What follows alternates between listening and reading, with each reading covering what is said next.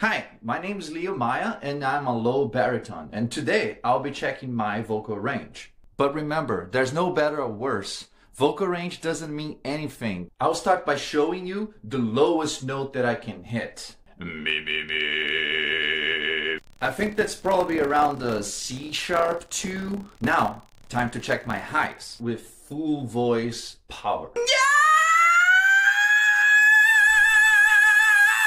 That's somewhere near an A5. Now I'm gonna check where whistle register can take me. That's a C-sharp 6, not usable. My vocal range is from C-sharp 2 to C-sharp 6. I think those are 4 octaves. This is not a competition. Range doesn't mean anything if you can control it, but it's fun to try it out. Let's see yours.